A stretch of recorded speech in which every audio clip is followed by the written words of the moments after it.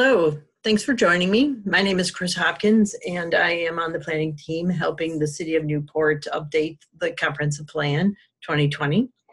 And today I'm going to go over goal number 2, meaningful connections, and provide a little bit of background, give you some more insight into how we arrived at goal number 2. First of all, what does meaningful connections, goal number 2, meaningful connections mean? So this means that Newport will be a strong community that takes pride in its history, appreciates and celebrates the many cultures that make up our community, and maintains our diversity through frequent dialogue and interactions. We aspire to retain the individual identities of our neighborhoods and business districts, as well as establish a cohesive and unified identity for Newport in a way that enhances our sense of community. We will achieve meaningful connections by focusing on these 7 core objectives.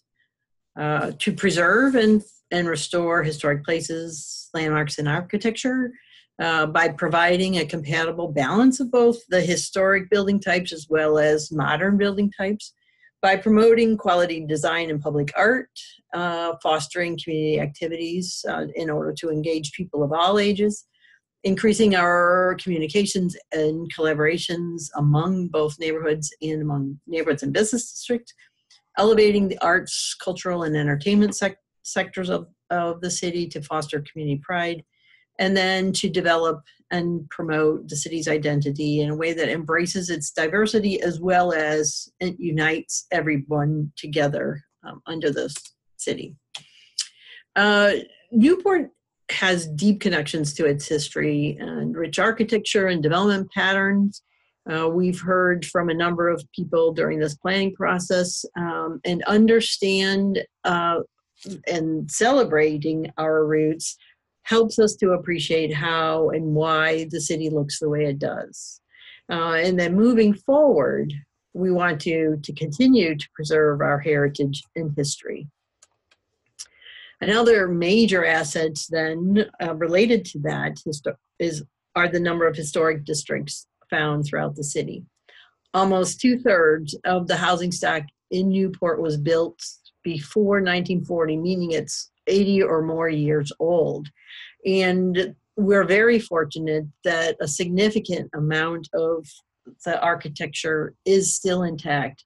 A number of homes have been restored, and many of the neighborhoods are now actually designated as either a local and or a national historic district. And furthermore, there are 9 places that have been designated as historic sites. It's important to retain not only the historic architecture and sites, but also residential and housing diversity that is found throughout these historic districts. Another aspect of meaningful connections is celebrating the city's heritage through arts and culture. Having an understanding of the heritage and history lends character and resonance to a place. And we celebrate our heritage and history through public art and cultural events. So you can see here on this slide, one of the examples of murals that have been painted throughout the city. And by continuing to celebrate the city's unique heritage through public art like this, urban design, and other placemaking efforts will help nurture and elevate our creative, cultural, and iconic identity. When we conducted this, the online survey a few weeks ago, we heard from a number of people that, no surprise, that one of the city's main assets is its location.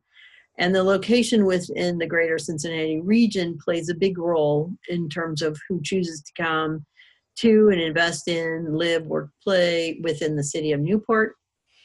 And also one of the major assets are the number of longtime businesses that still operate in the city. And having a number of these longtime businesses is appreciated. They provide local flavor through the music that they provide, the entertainment, and the types of retail services that are provided. And those assets are very important to maintain, preserve, and retain. There are also other current conditions and trends that are important to pay attention to, thinking about how we plan for the future. And some of those are covered in the next few slides. One of them is the fact that Newport has 9 different neighborhoods. And as you can see on the map here, they're identified. And several of these neighborhoods do have neighborhood groups that meet on a regular basis that communicate with the residents through social media. But one of the things we found out is that not all residents identify with, quote, the official names of the neighborhoods.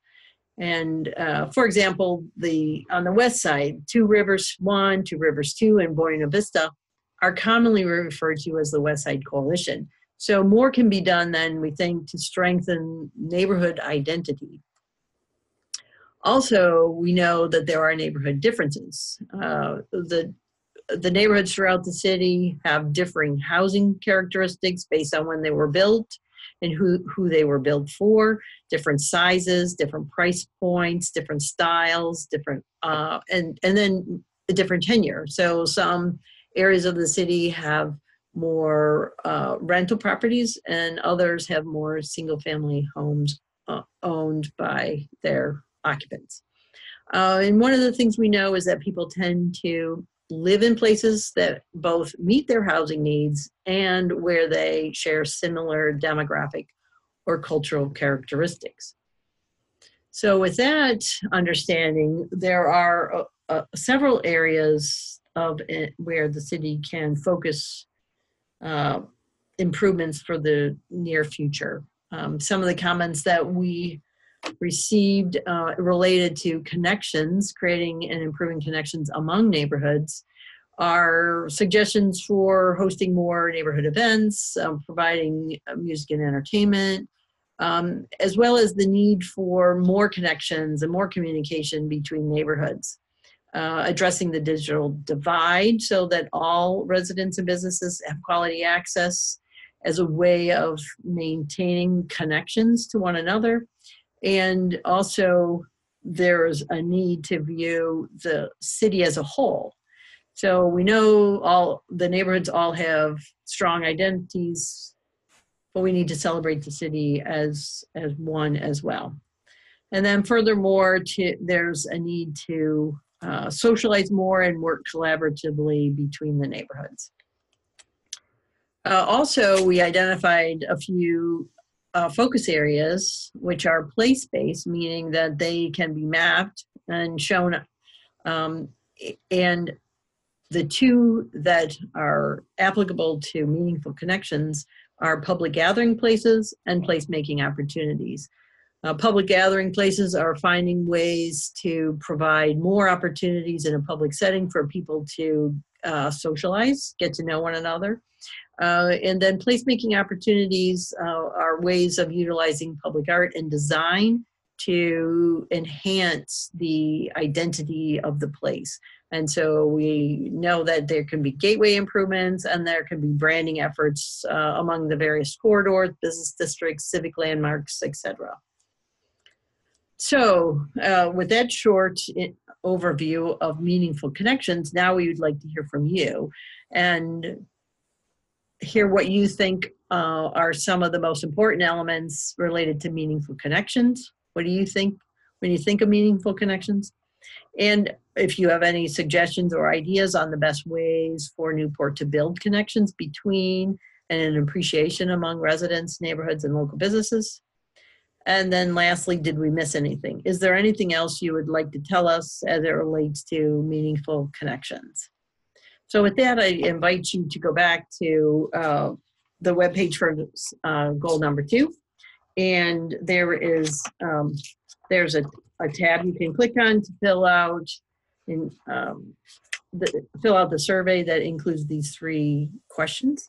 And then also there's a link in case you would like to download this presentation for viewing at a later date. Thanks again for joining us.